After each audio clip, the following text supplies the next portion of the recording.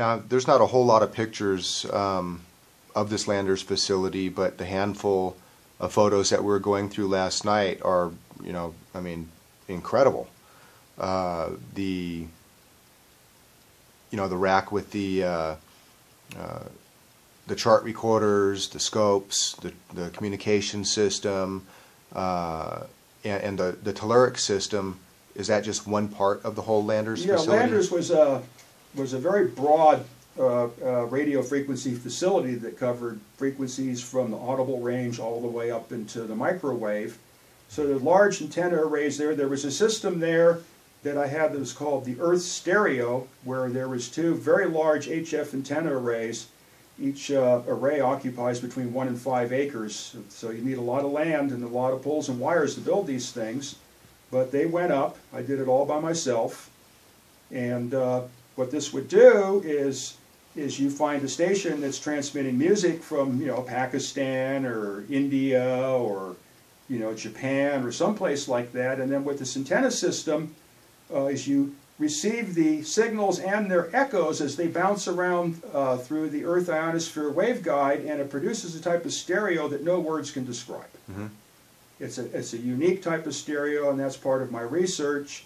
It's a type of stereo where the sound leaves the plane of the speakers, and you might have a musical instrument, and you cannot, no way that you can, your mind sees or hears, the instrument will move around in the room, and you can actually, it's so tangible that you can grasp for it. Mm-hmm. It's a space positional type stereo, and the Earth generates this. So I used to get numerous visits from all my musician friends in Bolinas to come down and fire up the Earth stereo system and listen to these wild pieces of music coming out of places like Pakistan and what have you through this Earth stereo system. And there we had AR2A speakers, and it's just absolutely stunning. Mm-hmm. So that was one thing that was going on there. As another thing is the FCC and the NSA and all them have pretty much dropped any policing of the HF spectrum, which has allowed all kinds of interference and disruption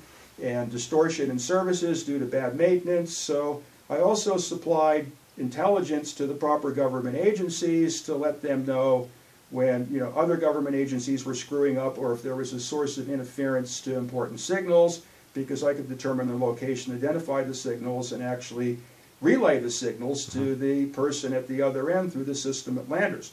Mm-hmm. It had a telephone radio interface where you could call that station and it would contact the PRC-47 in my car, or I could use the PRC-47 in my car to make contact with the station and then get back on the telephone line. Mm-hmm. So it had that. It also had wideband spectral analysis facilities where the entire HF spectrum could be seen, UHF spectrum for determining origins of signals and their nature. So it was a very sophisticated research center. It was something like normally, it would be beyond even what the FCC would have in the time during which the equipment was built.